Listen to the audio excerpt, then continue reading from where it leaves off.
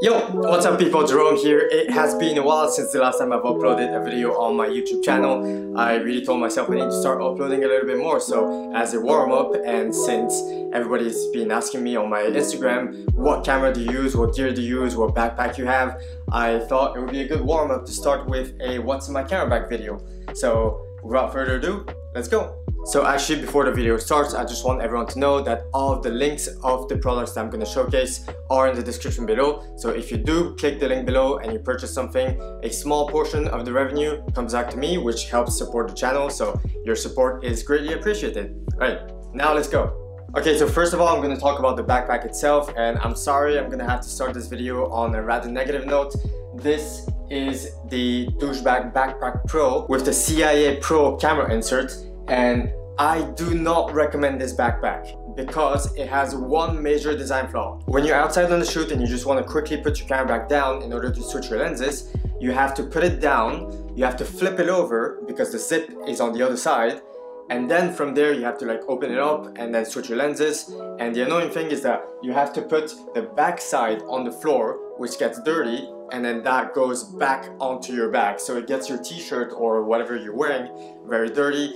That is not only a major design flaw, but it's an extra step every single time you want to change your lens. So for that reason, I really don't like this backpack. I'm thinking about switching to another brand, but for now I paid for this. I don't want to waste money, so this is what I'm using. It doesn't look like a camera bag, so I'll give them that. At least it looks a little bit better. I like the looks of it. I think that's probably why I bought it. But other than that, in terms of practicality, this is not really the best backpack you can have. Alright, moving on to the camera itself, and I cannot show you right now because obviously I'm using it to record, but I currently use the Sony a7 III. I've been using this camera for about 2 years now, and honestly, for the purpose that I use it for, it fits every single one of my needs. I could do with a little bit more megapixels, but apart from that, it's a very good hybrid between photos and videos. So far, it has fit every single need. I used to shoot on the Canon 6D, which is an okay camera. It's an entry-level full frame, but I was missing the dynamic range and I needed better quality for my photos, 120 frames per second. I don't often need that, but it's still good to have it. But for me, mostly the fact that it has so much dynamic range, especially when I'm shooting at night or just like in darker environment, it just helps me so much. So the a7 III, greatly recommended. This is the one that I use every day. Okay, so now I'm going to jump into the lenses that I have. Just for convenience, I'm going to go from the widest to the tightest. But before I go into the lenses, lens caps, lens hoods, don't need them. I never use them. The reason why is it's always an extra step to have to take them off, and then you put them in your pocket, and then you switch lens and you forgot that you had the previous lens cap inside your pocket.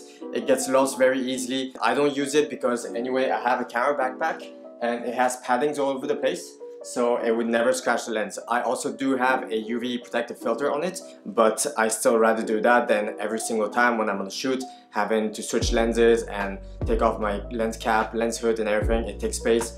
I just ditch them. I don't need them.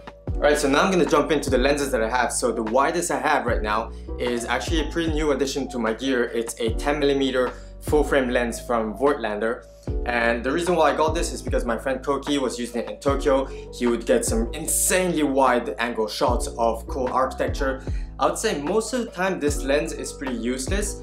It is practical for if you're doing architecture, if you're living in a city like New York, Shanghai, Tokyo, perhaps Dubai, places where really you have like tight spaces and you want to get like a crazy wide angle.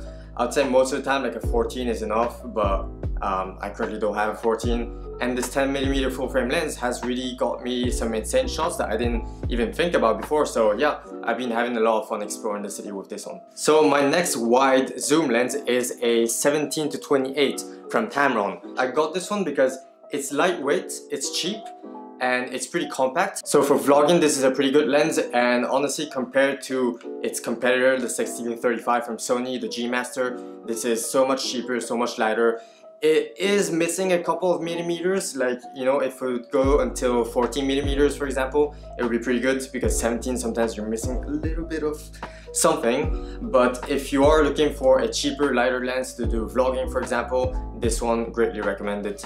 So next, to go together with the 17-28, I got the 28-75 from Tamron. So look at this, super compact.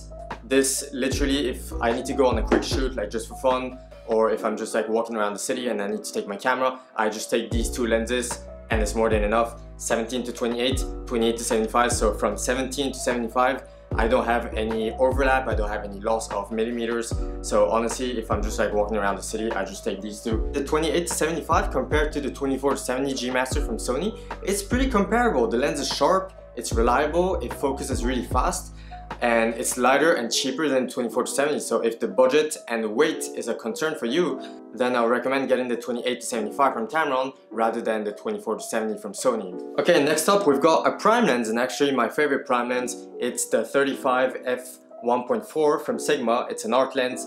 It's absolutely amazing. I mean, ever since I got this, my portrait game has been taken to another level. I've done so many portrait shoots, and I can actually almost do like a full portrait shoot only on this one. The bokeh on this one, I can get so much blur and depth of field. It's great for low light shots as well, great for B-roll, great for pretty much all purposes. Yes, it's a prime lens, so you can't zoom, but since I got this 35, it has really taken my photography and videography to another level. So this one is my favorite prime lens by far. Another prime lens I have is this one right here, which is actually my only Sony lens that I own. It's so cheap, so light.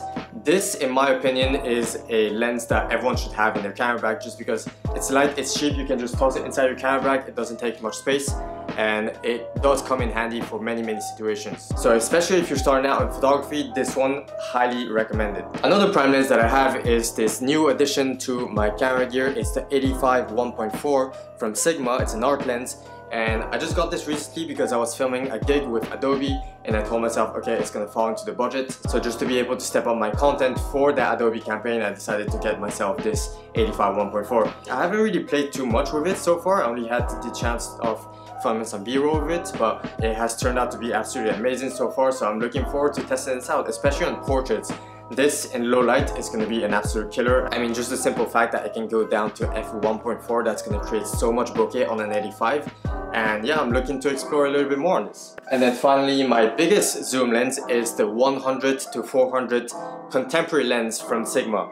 Now, I used to own a 70 to 200 f2.8 for my Canon, which I have sold now, and I decided to take this 100 to 400 because sometimes I just want that extra little bit of zoom compared to the 200. But the thing about this lens is that it's not an art lens, it's a contemporary lens.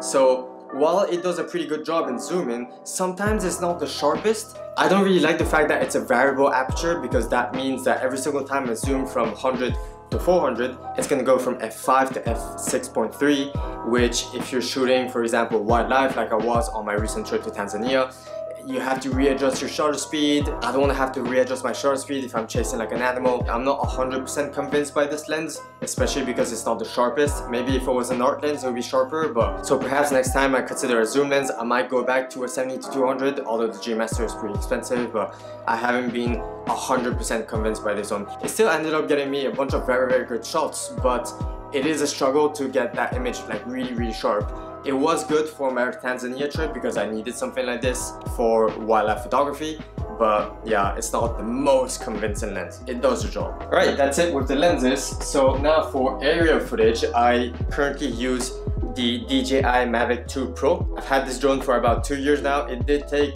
quite a lot of beating, but it still flies. The gimbal is a little bit funky, but honestly I've gotten so many good footage with this, and I've been able to sell some usage rights for some of the aerial footage that I got in New York, in Finland, in Japan. I am considering changing to another drone, maybe something that's a little bit more compact, but so far this has been doing the job, so I don't need to spend some money on a new drone. The gimbal that I currently use for all of my commercial shoots is the Weevil S from Jeroen. Honestly, I just got this because last year during the pandemic I had a video gig and I needed a gimbal, so I just took the lightest and the cheapest one that I found, especially because my Sony is pretty lightweight, so if I combine that with another lightweight lens, it does the job. It does pretty good. I've shot a bunch of videos with this and so far it has been doing a pretty good job. I would consider switching to a Ronin from DJI, but so far I don't really need to, so yeah, I'm happy with this. The microphone that I'm currently using right now to record this video is a microphone from Sennheiser. It's called the MKE 400, and what I love about this microphone is that it's so small and compact compared to its competitors, and it actually has an inbuilt windscreen, which means that if there's a little bit of wind and I need to record, it's not going to take any of the wind. In case of extreme wind, I still have this dead cat that I can put on top of the microphone to take out all of the wind, but for most of the situation, if I'm recording myself, say on my skateboard in New York City, I wouldn't need this dead cat. It would just remove all the wind with the inbuilt windscreen. So it is a compact and highly directional shotgun microphone, and it has an inbuilt wind protection and integrated shock absorption. It's perfect for vlogging, and it did save me a couple times when I was in Tanzania as well. Oh my god! I mean, dude, you wouldn't have liked it. It was boring. The most amazing things I've ever done, honestly. It's crazy, insane. So many great shots. So pumped. So many live shots. Like, that was it's the incredible. once in a lifetime. The fact that I have this very compact microphone inside my camera bag at all times, it is going to come in very handy. Now, of course, in the last couple of years, mobile photography and mobile content has become king on social media.